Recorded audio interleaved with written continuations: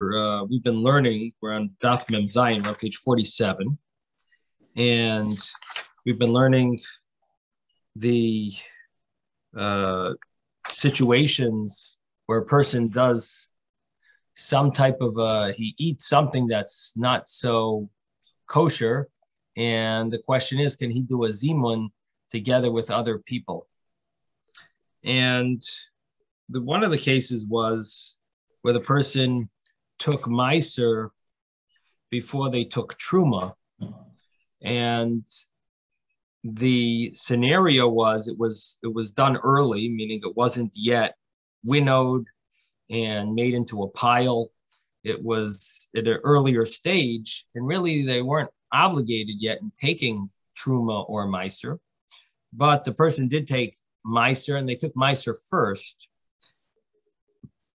And we concluded that they can do a zimun, that person. In other words, they ate bread made from that produce, that the main truma was never taken, but it was given to the Levite, and the Levite did his portion of the truma, but he didn't do the original truma. So the kohen lost out in a small percentage that he should have gotten from the original large amount. He should have gotten that plus what the Levite gives him, and he only got what the Levite gives him. He didn't get the original truma, and so he lost out. And the Gemara tells us that this is actually exempt from the original truma, and therefore you could do a zimun because you're exempt. So it comes out that there's really like a loophole here, that if you want to get out of giving the original truma, you give the Levite before it's ready. You give it while it's in its stalk form, before it's winnowed and made into piles, and you give him while it's in its stalks, and you could get out of giving the original truma.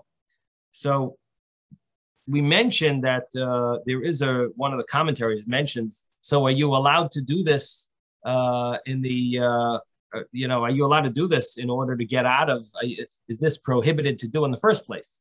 No, you did it already, so we say you can do a zimun because you're allowed to eat it. You don't have to take the truma, the extra truma.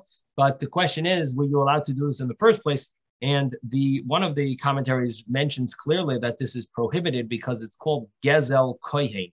You're actually causing a loss for the kohen. It's considered stealing from the kohen, even though the Torah says that in the situation you did it, you are exempt, but it's still considered a gezel. It's considered stealing from the kohen.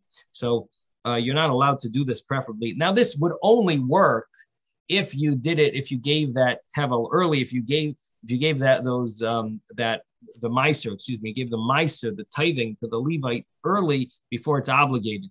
But if you waited till after it's obligated, you left out the truma and you just gave the Levite his portion, the Meiser, you actually would not be exempt, and the Levite would not be exempt from giving the truma. He would have to give both parts of the truma. You have to give his portion of the truma, which is from the Meiser, and he'd have to give the portion that was missed out originally from whatever he got. So he'd have to give the 2% for the original truma and his 10% that he gives from his Meiser.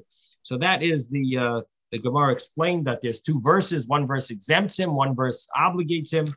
And therefore, the Gemara says the difference is if it became obligated in Truma and Meiser before you gave it to the Levi, then it stays with that obligation and you're not exempt, even if you mess up the order. And if you were not yet obligated in the Truma and Meiser, so you gave it early before the obligation, that would be an example where after the fact, if you did it that way, then you don't end up giving the kohen his portion. Now, the source of the obligation was from a pasuk. The pasuk says you have to take from all of your maisros, from all of your gifts, you should tarimu es kol trumas Hashem. You should take truma, and Rashi brings us in the second line of the Rashis, in the second line of the Rashis on 47b. He brings down the pasuk. He says, "As kol trumas Hashem," all of the trumas of Hashem you have to give, and that implies any potential truma that it's obligated in. you have to separate. That means you would have to separate more than one truma. You'd have to separate your truma, and you have to separate the other one that was not removed and separated. You will have to separate that, and that is the source that after it was obligated, you can't get around this problem. Yes, Ben. Yeah, I wonder why an owner would do that, because the gain that he gains is so minuscule. Minimal. Yeah. And it's only straight taken from the Cohen. Why would you rather give it to the Levi than the Cohen? Well, what it seems like is it might have been done by mistake. That's the only way that makes sense. Right. Why would someone do it? But if it was done by mistake that way, you don't, it doesn't, you don't become obligated later. I should mention also that after it becomes obligated in Truma and Meiser, there is a mitzvah to do things in order. There's a mitzvah to do it in the proper order. And if you mess up the order, you're transgressing a sin. So if you gave it early, then it doesn't seem like you transgressed that sin because it was never obligated in being given. So therefore, it's not like you did it in the wrong order, maybe. But after it became obligated in tithings, then you're definitely transgressing the sin of doing things in the wrong order, giving the tithings in the wrong order. And the Torah tells us that we have to give it in the right order. The next Gemara that we learned, it mentioned that when you redeem Meiser Sheni, your Hegdish, you're supposed to add a fifth. And a fifth means, it really means a fourth. We just have a different terminology, but the way the Gemara calls it a fifth, it turns out to be a fourth. But if you add that fourth to the entire amount, you would, that would be the fifth. That would be called a fifth, because if you have the full amount, all four plus this extra one, that's how much you have to give. But it's basically a fourth. So if you you had 100 oranges and you wanted to bring them to Yerushalayim to eat there, but it's a little heavy to carry, so you take $100 bill and you redeem it for those 100. Now, really, that's not the amount. You really have to add a fifth, which is a fourth, which means $125. You should redeem it for $125 and bring that $125 to Yerushalayim. The problem is this person didn't do that. Maybe he forgot, or he didn't separate yet the fifth, the extra amount. So he just redeemed the initial principal, but he didn't add the extra.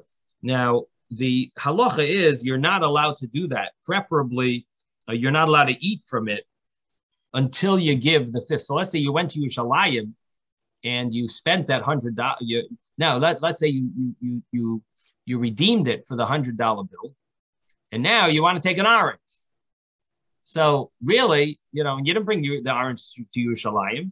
The orange is still here outside of Yerushalayim. You live in Eilat, and you're eating the orange. Or you live in Tzfas, so you're eating you want to eat the orange. The thing is, you're not allowed to really eat that orange until you give the extra 25, extra fifth.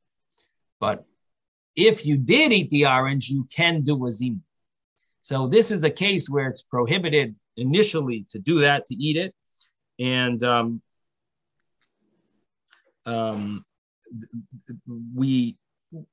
nevertheless, you can do a zima.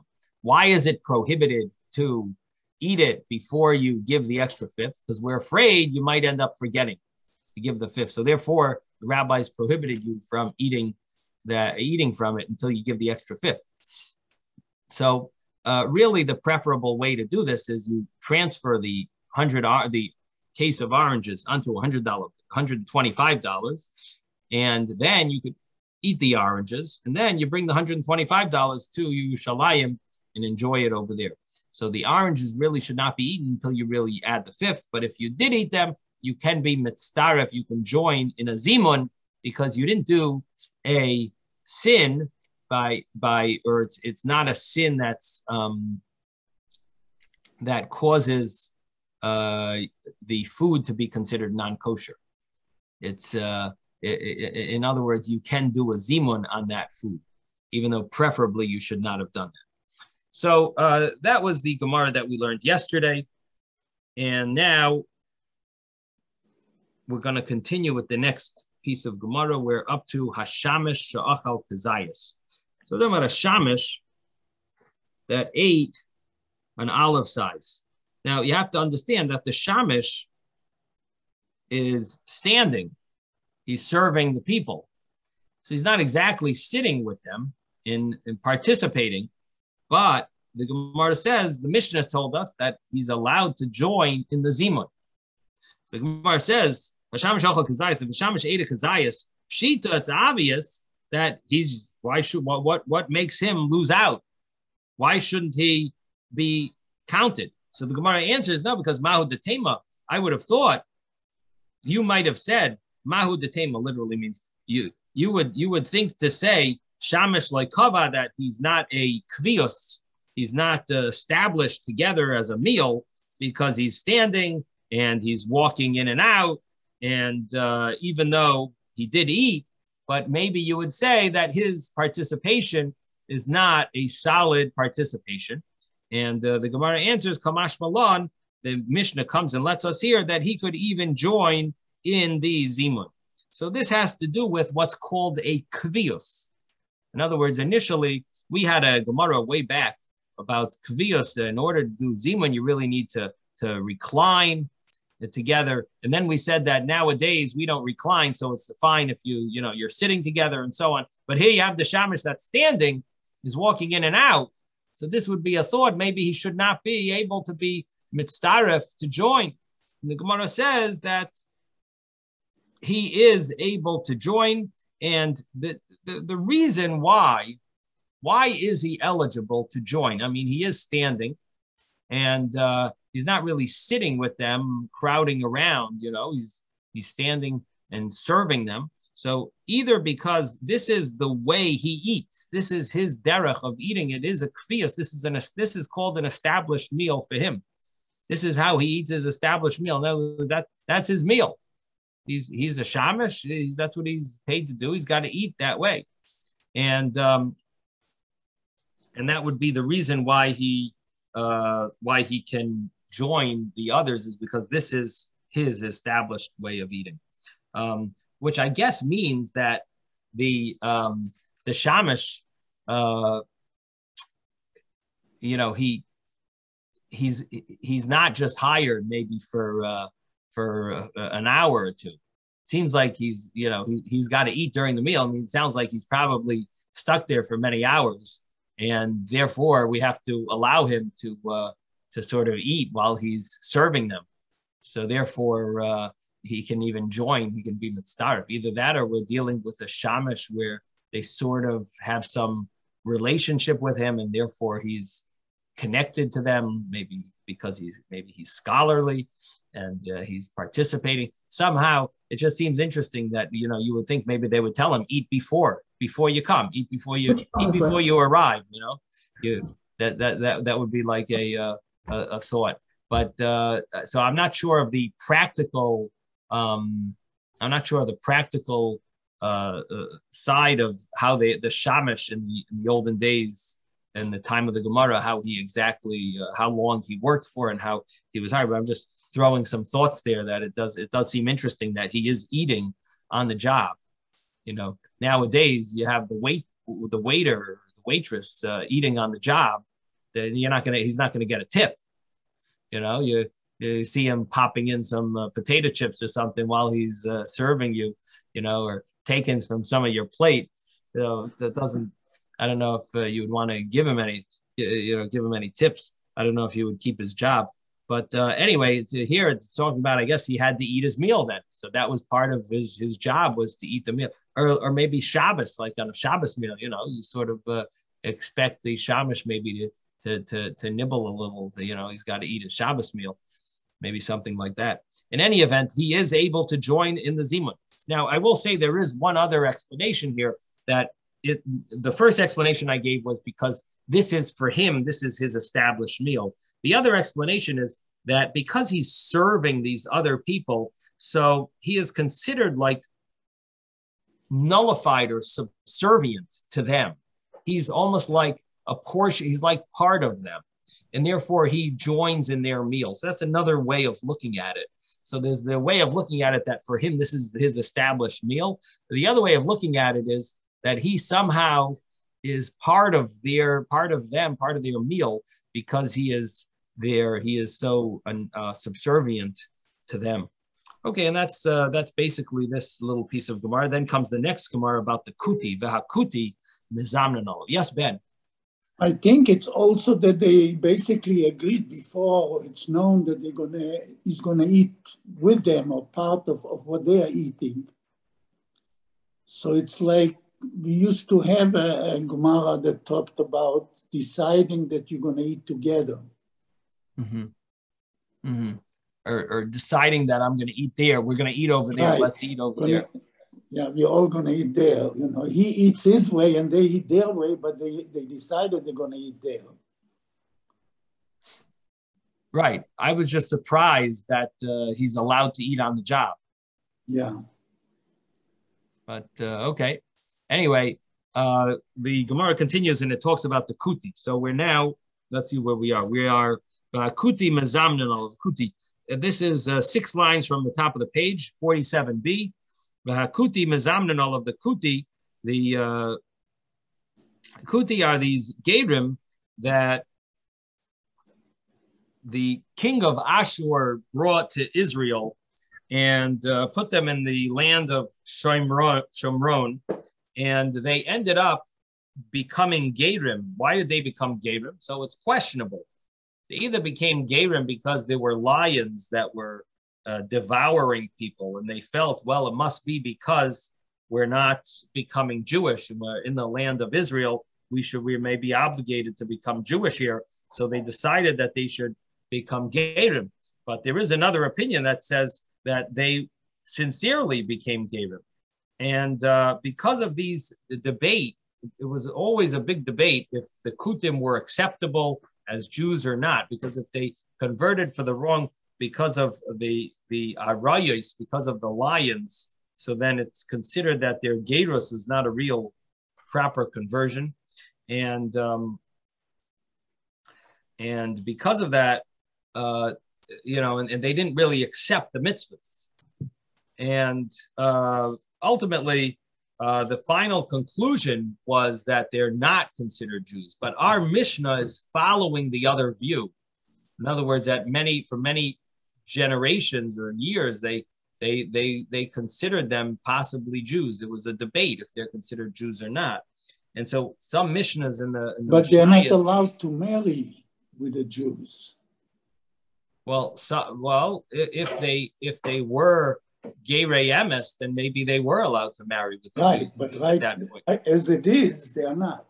Well, nowadays everyone agrees that they were Gerei, that they're not kosher. And the reason why is because they found them worshiping the some type of idol on the top of Har Grizim, a dove or something. So they basically were caught. We caught them red-handed, and so they are not considered Jews, definitely not considered Jews at this point. But at the time of the Gemara and time of the Mishnah, I should say, there was still a debate if they were considered Jews or not. And our Mishnah follows that they are. And therefore, you could even do a zimun with them. So the Gemara says, "Kuti mezamnin olav." The kuti, you could do a zimun with him. So he ate together with you. You would be allowed to do a zimun.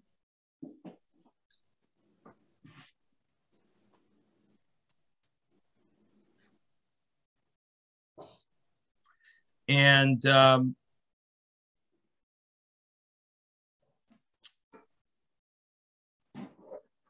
Gemara asks, Amai, why is that?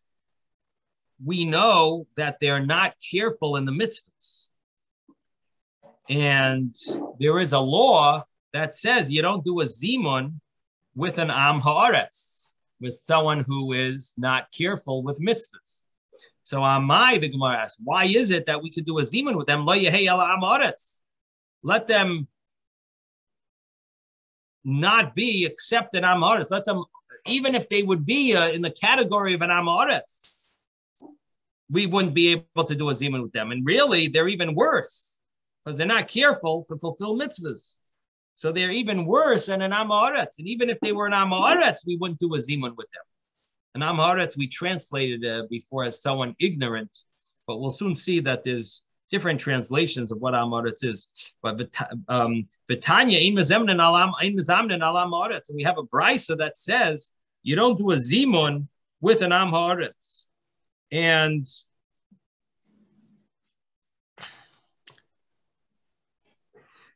so how could we tell you to be able that you could do a zimun with a kuti if you can't even do a zimun with an Am Haaretz?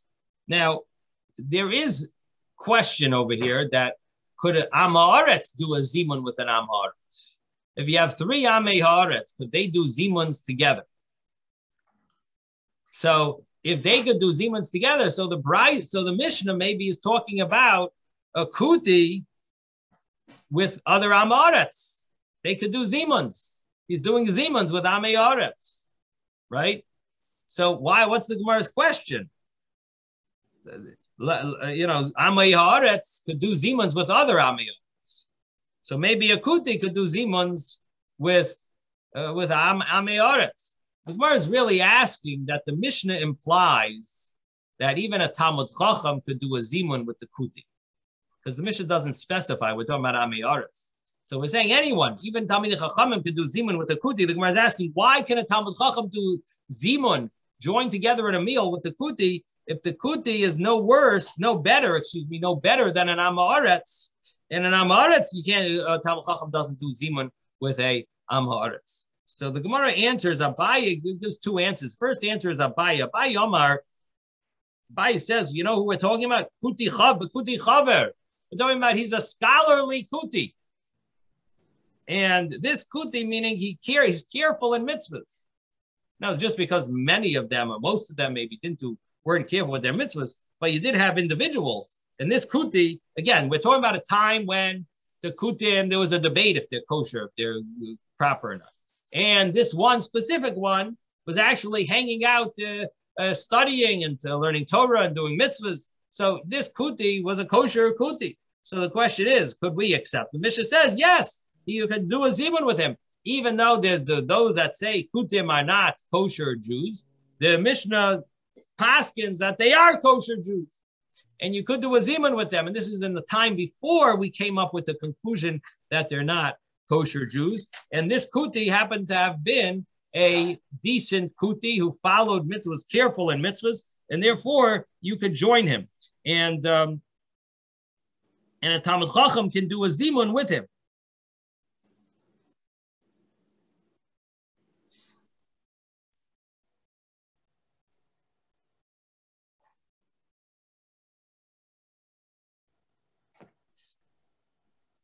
Now, the Gemara has a second answer. So that's the first answer. The first answer is, okay, so he's a kuti, he's a Talmud Chacham. So the question is, if he's careful in mitzvahs, what is the Mishnah telling us? Why is the Mishnah telling us you could do a zimun with a kuti? He's careful in all mitzvahs. Of course, you could do a zimun with such a kuti, right? What would you think? How would you think differently? What does the Mishnah have to tell you this for? He's a kuti. He's a kuti, but he does all the mitzvahs. So let him join you in zimun. He doesn't sin. Yes, Ben? Well, I don't know. Maybe we didn't talk about that, but maybe Am Haaretz has more meanings than one. It could be one of the land's people that are not Jewish even. Well, we'll soon deal. Am Haaretz. Yeah, we'll soon deal with the Am Haaretz thing, the next answer. But in the meantime, I sort of answered this question because I told you that there are different opinions about kutim. Yeah. Now, let's say if you know it's a kuti, you're thinking maybe it's not following mitzvah. Okay, that's an interesting thought. But the simple understanding of the Gemara is that because there's two opinions about what kutim, if kutim are Jewish or not, because there's two opinions, so the Mishnah is teaching us that, guess what? We consider them Jewish. That's what the Mishnah is telling you. So why are you able to do a zimun with a kuti? Why is that something unique that it's telling you can do a zimun with a kuti? This kuti keeps all the mitzvahs. Yeah, he keeps all the mitzvahs, but we don't know if he's Jewish. So the Mishnah is telling you that he is considered Jewish, because there are opinions that say all the kutim are not Jewish. So it doesn't matter that he does all the mitzvahs. So he's careful in all the mitzvahs. Shkoyach, he's careful in all the mitzvahs, but he's not Jewish. You can't do a zimun with him. The zimun has to be with someone Jewish. So therefore, the Mishnah is really, according to this opinion, by the way he's learning, we're dealing with a kuti that's a scholar that's keeping the mitzvahs.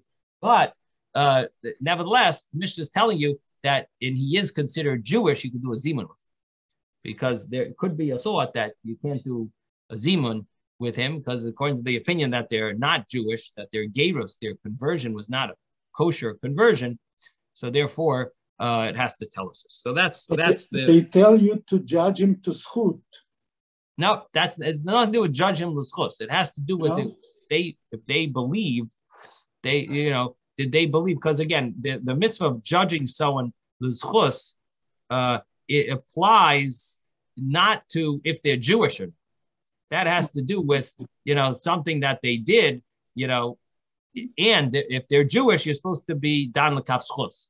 But to decide if they're Jewish, we don't judge someone l'kaf schus to say we're gonna tell you you're Jewish, because if he does you. We have to know we have to know if they accepted the mitzvahs. In other words, a person could be. I'll give you an example. Some guy decides that he's keeping all of the mitzvahs, so he joins your shul, but he's a guy.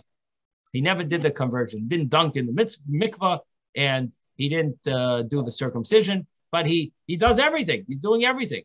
In fact, he even did do the circumcision, but he didn't do the mikvah, right? So he does all the mitzvahs, even as circumcised and everything.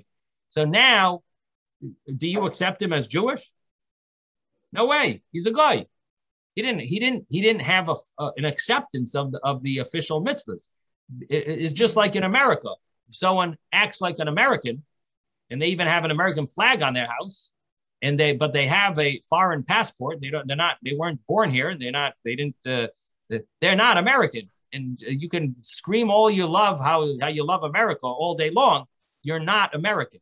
So the same thing is Jewish. You're not Jewish unless you actually are accepted officially as being Jewish, and that has to go through the mikvah, the tefillah, and accepting the mitzvahs properly, and so on. And if someone doesn't do that, so that's why the conservative don't accept reform conversions, and the Orthodox don't accept conservative reconversions, and so on and so forth, because each one realizes that the other one is not a real acceptance of the mitzvahs, and therefore there is, of course, it's a very big insult if someone converts and some people don't consider them Jewish, but you can't blame them.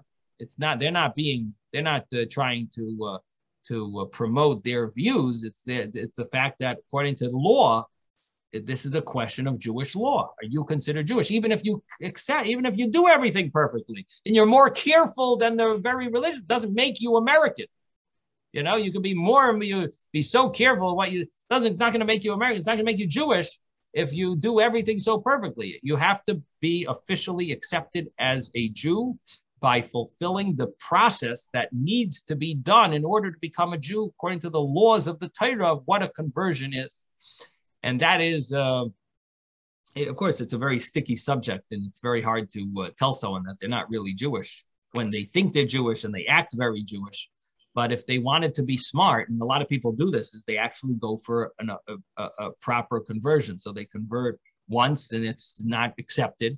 They convert another time, sometimes even that's not. Then they finally convert again, and they finally get everyone accepts them as being Jewish. Yes, Robert. And I've struggled with this. My family's been Jewish forever. Yet I don't have any papers that say that I'm Jewish. What do you do with something like that? Well, who's supposed to give you those papers? No one has papers. What I'm saying, there isn't any authority other than it's my lineage that I prove that, I had my bar mitzvah, I had my bris, I had my bar mitzvah, I'm derived from both a Jewish father and mother, for all I know through the generations before me, but it's my word, I guess. So that's part of the dilemma, right? Or is it not a dilemma? Well, that's not really what we're dealing with here. Here we're dealing with stuff with people who we know are converts. Okay. And we're not sure how to label them because their conversion was questioned. Right. No, I understand. This is really but the fact that you have a tradition lineage. And first of all, your last name is gives it away. Jewish. It gives it so it's automatic. Robert, you're in. Thanks. The real McCoy, quote. I don't know about right? me. Smith, I have my questions, right? You're all set. You're all set. What Thanks. More can you ask for a rabbi? Exactly. Well, the funny thing is, there are some like in Reform shuls that there are some rabbis that others will say they're not even Jewish. Right. Right. No, it is funny, sure. But you find that we had a rabbi here at the Miami Jewish home who was like the official rabbi over there. And it turns out his conversion was a very questionable conversion. And therefore, he's probably not Jewish, but he was the rabbi there. Right. He was the rabbi, but he wasn't Jewish. He's not a Jewish rabbi. But anyway, bottom line is, so it's not so simple. But generally, a convert, you do find out, you do need other people to testify for someone. Okay. Sure. And where they're you don't know where they're from, so you find someone who knows them, and this way, their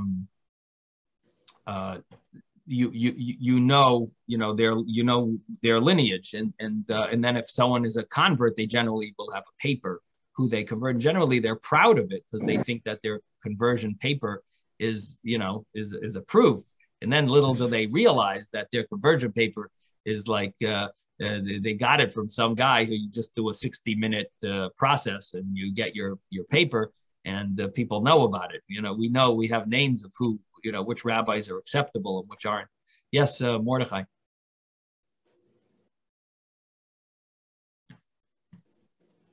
He's muted. You're muted. Yeah. Okay. Our two sons, they're adopted from San Antonio, Texas, and we had them converted. It was headed by Aaron Raskin in downtown Brooklyn. And so now they have the paper from him, showing that they were converted by somebody reliable. And so now they can go around with proof that they're Jewish. Right. And especially in Eretz Yisrael, it becomes very complicated because Israel has a very strict rules. Hopefully they'll keep them, the very strict rules on conversion. And so they will not do a marriage if there's any question about about the conversion lineage. Yeah, so it becomes big, very. One of the ways you explain to a congregant that their conversion is not good sometimes is you tell them, well, in Israel they will not marry you to a Jew. And that is sometimes a major factor that like wakes them up and they realize, that conversion in Israel is not accepted. And this way they sort of like catch on, maybe we should redo our conversion and reevaluate if we're really Jewish. So the Gemara continues. So it deals with this kuti. And the question was, why is he able to join in a zimun? We know many of the kutim were not careful on the mitzvahs. And the Gemara here says that Rava Amar, so Rava, now comes the next answer of the Gemara. The first answer was, well, this kuti is someone who's very careful on the mitzvahs. And the reason why we're accepting him is because this opinion holds that the kuti conversion was a good conversion. Now, the Rava says that even if you say we're dealing with a kuti am haaretz, even if you say that we're afilu tema, even if you will say that the kuti that we're talking about in the Mishnah that you can do a zimun with is am haaretz, he's someone who's not so knowledgeable. Nevertheless, v'hachan here, ba'am haaretz, Dirabanan, the pligi ale Reb Meir askinon. We're dealing with what's called an Am Haaretz, who is an Am Haaretz that the rabbis argued with Reb Meir about. So there is a brisa, a sefta, that talks about an argument between Reb Meir and the rabbis, and our Mishnah follows the rabbi's view there. The Tanya, because we learned in a brisa, a zehu am haaretz, who is considered an am haaretz. And the interesting thing is, it doesn't tell us regarding what laws. There's all different types of laws that we could be talking about. An am haaretz for this type of law, an am haaretz for that law. There's laws of tumah, purity and impurity. There's laws of am haaretz for zimun, who can be, you could be do a zimun with an am haaretz. There are areas of halacha that with meiser, could you trust them with regard to tithings or not? So there's different areas of halacha that we deal with the situation of an am haaretz, someone who's not so careful in the laws. Literally, the am haaretz means ignorant, but or I shouldn't say that. Literally means am haaretz means the nation of the land. I mean, like a simple person of the land. That's literally what it means. And generally, that refers to someone who's ignorant. But when it comes to the specific technical laws of the mitzvahs, so we have different situations where we'll call this person am haaretz regarding the laws of meiser. And we'll say we're not sure if we can trust him that he took the tithings, or regarding the laws of tumah and tahara. We don't know if we could trust him regarding the laws of purity and impurity, or regarding the laws of zimun. We don't know if we could accept him as being part of the zimun. So anyway, there's different rules of am haaretz. So here, the brisa just says a very blanket rule. It says, what is an am haaretz? So, kol sha'ino yoichel chulav b'tahara. Someone who doesn't eat his regular produce with measures of holiness, which means that he doesn't go to the mikveh and make sure that he's pure when he eating his chulin. And what that means is that according to halacha, according to Jewish law, you're allowed to eat food when you're impure. You can eat, you can touch food that's make it impure and so on, no problem.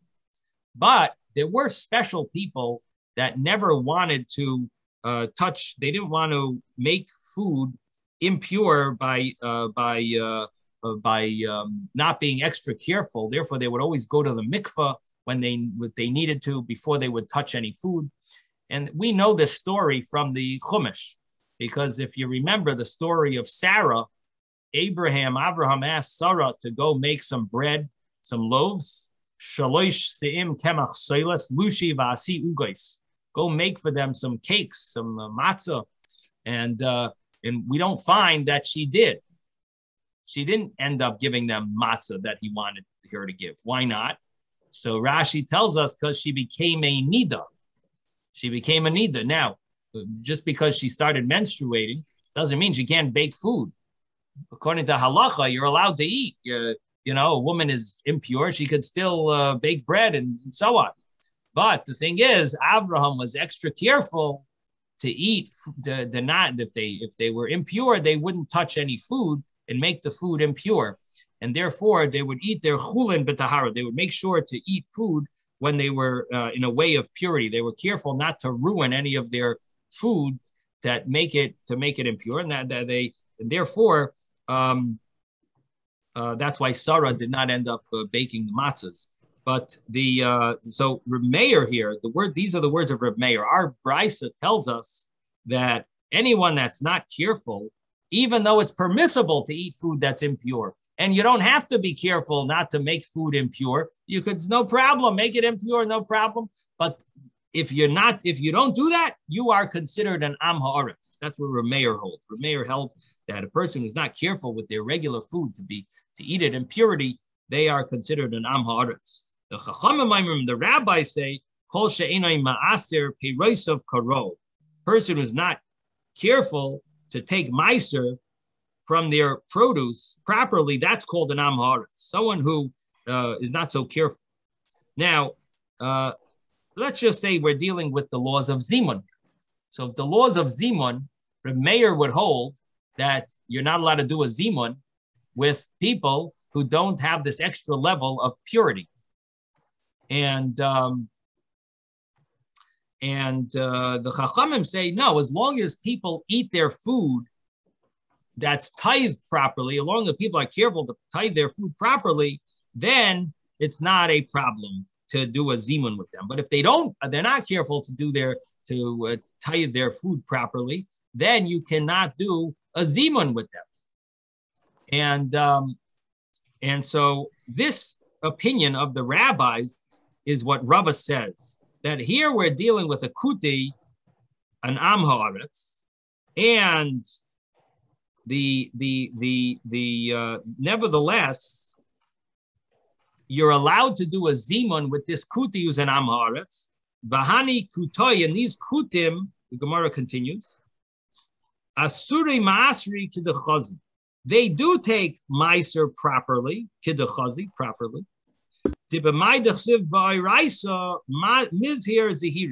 And what it says in the Torah, they're actually very careful about. They follow things that it says explicitly in the Torah, and therefore they are careful about it. And therefore you could do a zimun with kutim because they are careful to do their tithings. They do their tithings properly. So there are people who don't do their tithings properly, but the kutim do. They are careful in the biblical things that are clear in the Torah. They care. Kol mitzvah she'achziku b'kutim, any mitzvah that the kutim chose to do, harbe medaktikim ba, they're very careful in it. Yoiser mi Yisrael, even more than the regular Jews.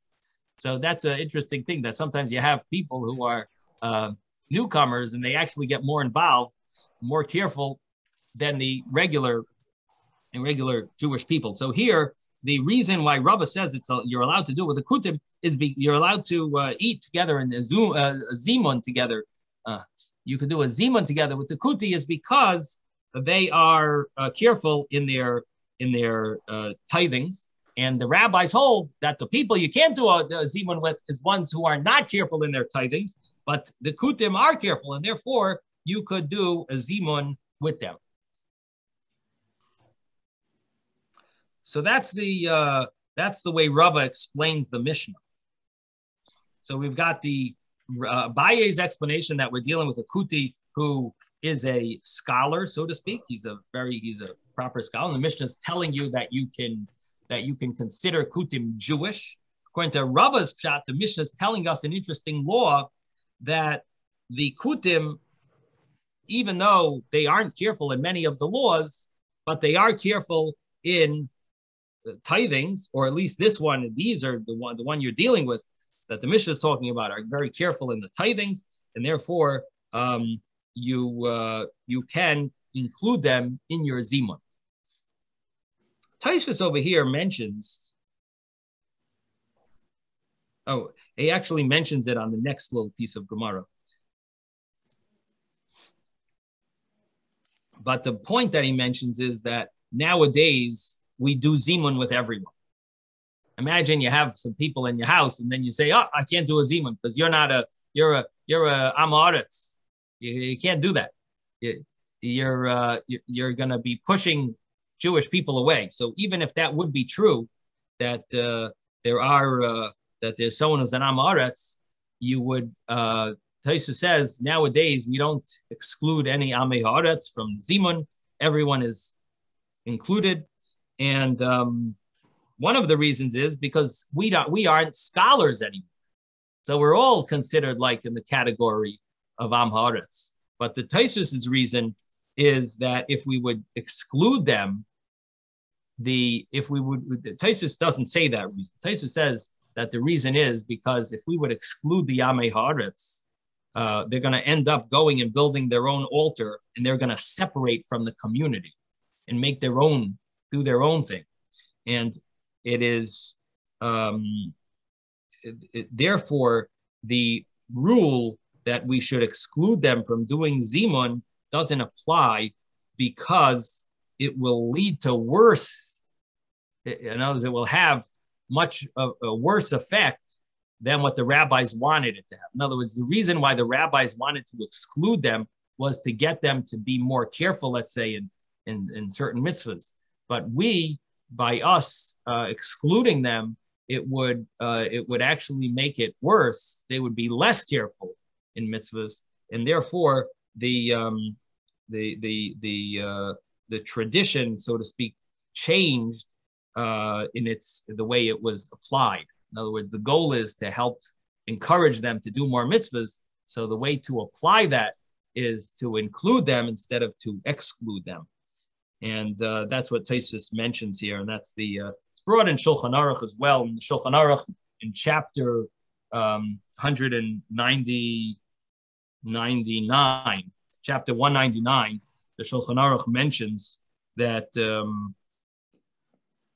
an Am Haaretz Gomor, a real Am Haaretz, Mizamnin Olav Bizman Hazeh, we do a zimun with him nowadays. And the Mishnah Berurah brings down that in the Gemara it says that even if he's knowledgeable, but he didn't study, even if he's knowledgeable in Mishnah, but he didn't study the reasons behind it, you're not allowed to do a zimun with such a person, which we'll soon see in the next little piece of Gemara. But nevertheless, therefore it says in Am Haaretz,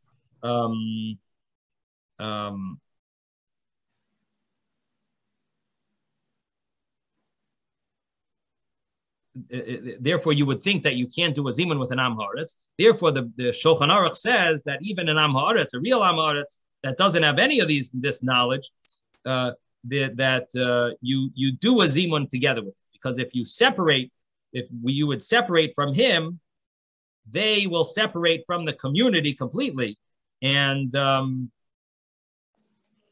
therefore we have to include them in the zimun.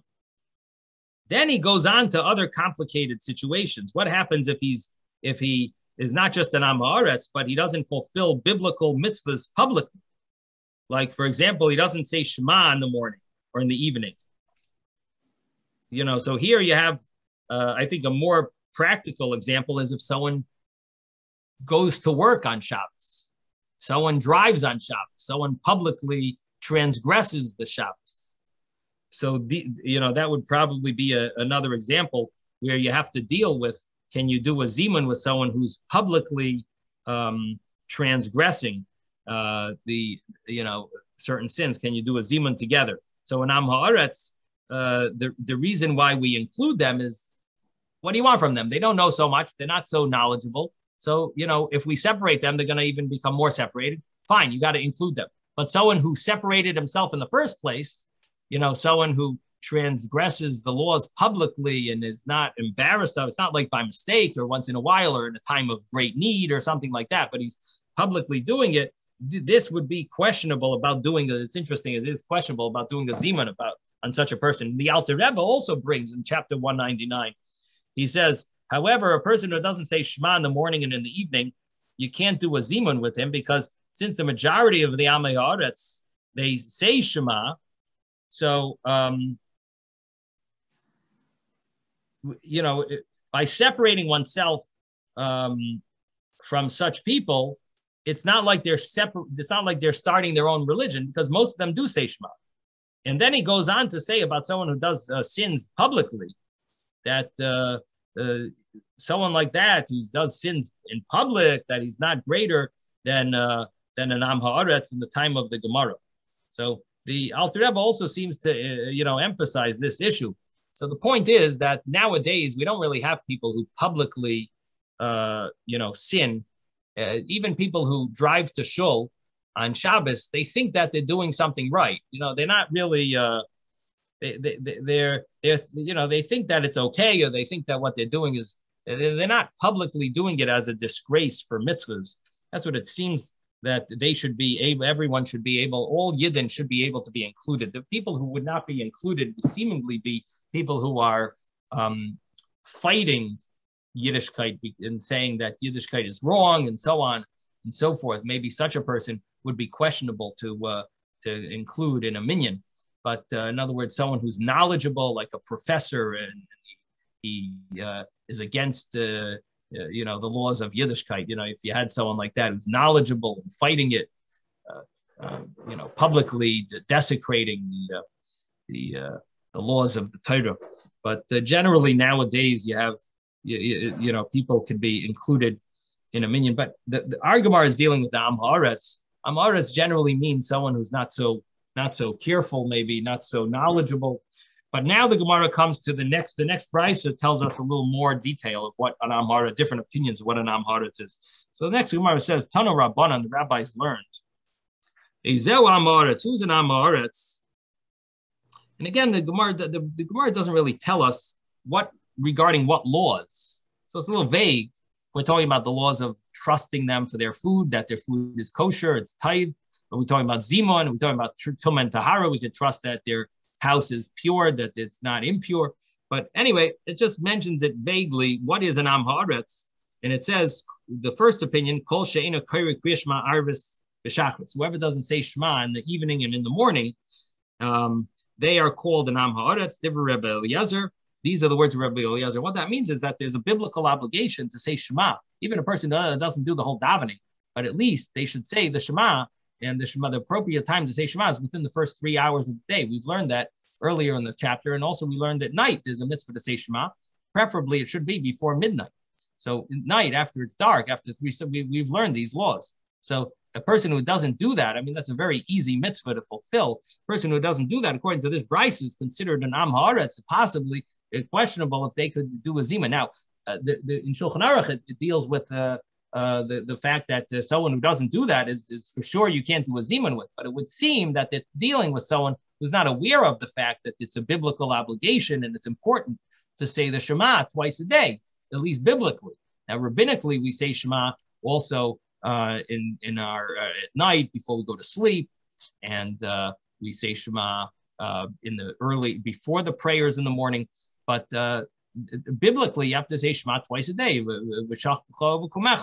So the person who doesn't is, according to this opinion, Divrei Rebbe Eliezer. Rebbe Eliezer holds he's considered an Am Haaretz and possibly can't join a Zimun. Now, what I was going to say is that probably a lot of people who don't do it nowadays are just simply ignorant. They're not aware that it's an obligation. There should be room to be lenient for such people to join your Zimun.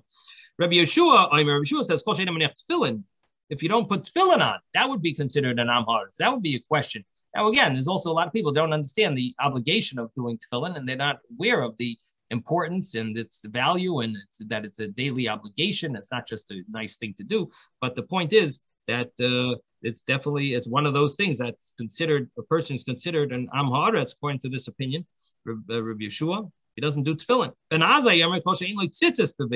Person who doesn't put tzitzis on his four-cornered garment is considered a Am Haaretz. He doesn't have a mezuzah on his doorway. And Reb Nosson Bar Yosef, person who has children, has sons, and he doesn't teach them to Torah, doesn't bring them up to Torah, which I guess would mean if someone doesn't send his kids to a Jewish school, it's part of the if you want your kids, if you want to bring them up to Torah, you got to bring them. You got to expect. You can't expect more than what you put it than you put into it. Don't expect to get out of it more than what you put into it. So if you don't send them to a Jewish school, what can you expect from children? So here it says if a person doesn't send his kids, doesn't bring them up to studying Torah, they are the father is considered an Am Haaretz. Others say, and often Acherim refers to Reb Meir, but here it's a little unclear if it could refer to Reb Meir because we find somewhere else where Reb Meir said something, a different opinion. So we're just going to translate it as others say. Others say, Afilu Karav Hashana. This is very interesting. If a person who studied Chumash and Rishana and learned Mishnayos, V'lo shimish Talmidei Chachamim. Literally, it means he didn't serve scholars, but it doesn't mean that. The commentaries over here explain it means he didn't get involved in the debates and the discussions of the scholars that explain the laws of the Mishnah. So that means you might know the Shulchan Aruch very well, but you don't know the reasons behind the Shulchan Aruch. So even such a person, if he doesn't know the reasons behind the laws, that is an Am Haaretz. Amar Rav Huna halacha k'acherim, and Rav Huna says, you know what? That's the halacha. That if you don't know the reasons behind the laws, you're considered an am haaretz. So you can know a lot of laws. There are people, they know the Shulchan Aruch very well, but they don't know how to apply it to different scenarios. That comes from knowing the reasons. And how do you get to know the reasons? You got to sit in on the debates and discussions when the rabbis discuss the Mishnah. By just reading the Mishnah, you get the laws, but you don't get the reasons behind it. So you'll get the law in this case, but you won't know how to apply it to another case. So that's called v'lo shimesh talmidei chachamim. He didn't serve the scholars. He didn't involve himself with studying the reasons that the scholars explain and how they the discussions that they have. So that is considered an am haaretz, and the halacha is like a cherem, which would imply like even a person who's knowledgeable, but they don't know the reasons behind things, you can't include them in a zimun. And on this, Taisu says, no. Nowadays, we're not makbid on all these things. It's all fine. You don't want to separate them. And even if the halacha is ka'achirim, but we include all these people in a zimun. And he brings a source. He says in the Gemara Chagiga, it says, we even take testimony from Anam Haaretz because we follow Rabbi Yossi that no one should go and build their own bama, their own altar for themselves. So the halacha follows that final conclusion, which is mentioned over there in the Gemara Chagiga, that we don't want the Amei Haaretz to end up separating themselves more from the community. Okay, Mordechai. Yeah, I wanted to point out that there's a parallel verse somewhere else where they discuss what is a Chilul Hashem, and they go through like similar things. And one of the Rabbanim said, if I don't go around tefillin all day, that would be a Chilul Hashem. But I'm going on with tefillin. Did you say right? All day. All day. Interesting. So that's like within the levels of here. We're just saying at least put on tefillin. Doesn't we're not dealing with all day, but you're dealing with the mitzvah of Chilul Hashem. So right, if the scholar, there is a concept that if the scholar doesn't do his extreme, his extreme levels, then the weaker it's like a domino effect. So if I don't learn 10 hours a day, so what's going to end up happening is the other guy is going to not even learn an hour a day, and then the other guy is not even going to learn for a minute a day because there's a whole domino effect. Like so, anyway, it's an interesting understanding of. But that's shkoyach. Thank you for.